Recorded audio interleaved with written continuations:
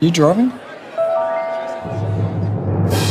Some Plan Bs are smarter than others. If you're drinking, don't drive. RBT means you need a Plan B. Authorised by New South Wales Government, Sydney. Okay, we're lucky enough to catch up this morning with Jay Lenton. Jay, being part of the squad for the first time as a rookie, how's it going so far? Yeah, good mate, really good. It's only a small squad at the moment, but the boys have really welcomed me in, so it's good mate. Good to get into the fitness nice and early.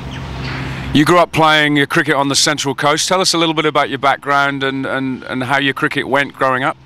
Yeah, I grew up on the coast. I didn't really start cricket until I was about 10, 11, and then I played for a club called Toukley up on the coast. Then from there, just played me grade cricket up there and decided to come down to North Sydney about when I was 18 years old, so about 4 years ago, and played down here since. So. And coming down to Sydney, how'd you find that in terms of the big difference in standard, you know, coming into grade cricket from your cricket there? Yeah, massive standard change, but it was good.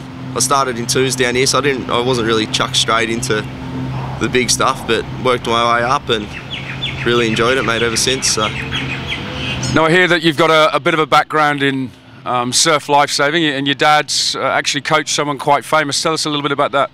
Oh yeah, back in the day, Dad and Steve Lenton, he coached Kai Hurst, who's obviously out there in the swimming world and the Ironman world, so it's good to be around that. When I was younger, that was probably not really young, till about 12 years old, and yeah, so I've had that base and background as well, so yeah. When it comes to your own cricket, wicket-keeper batsman, where do you think your skills lie there? Is one a little bit better than the other at the moment? Mate, it could definitely improve on both, but I like to think that my keeping's quite good at the moment. So obviously there's a lot to learn, especially part of the squad. I've got probably two of the best keepers in Australia here above me at the moment. So I've got Peter Neville and Brad Haddon to learn from, so I'm really looking forward to it. Same with the bat, there's plenty of people around, mate, that are going to help me out. So.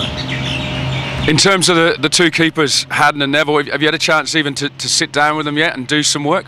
Not really too much. Like, Nev's obviously here at the moment, which is really good because he's part of the small squad. So when I get the chance, when we do our skills sessions more, I'm sure I'll get in his ear and probably get a bit annoying, but that's what I want to do, mate. I want to learn off him, and hopefully when Hads comes back, I'll be able to talk to him a bit.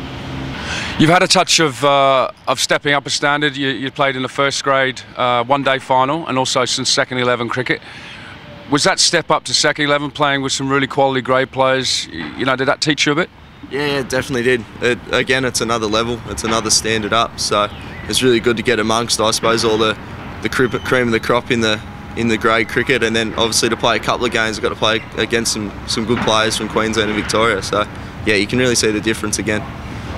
And tell us a little bit about what it's like to be a rookie, first time for you to come and be a full-time cricketer. Obviously you work around that, but what's the schedule like, you know, as a rookie you know, in your first year?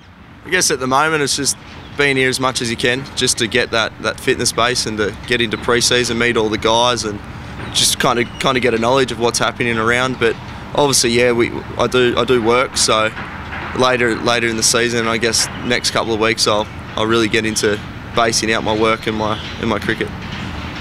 In a squad with some big characters and, you know, a lot of superstars, is there anyone in particular you're really looking forward to getting to know this year?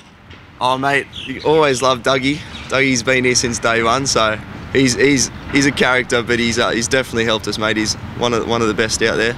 And obviously there's a lot of people, mate. There's Haddon, Watson, there's Warner, all the names, Michael Clark, of course. So mate, looking forward to just the whole year. Can't wait.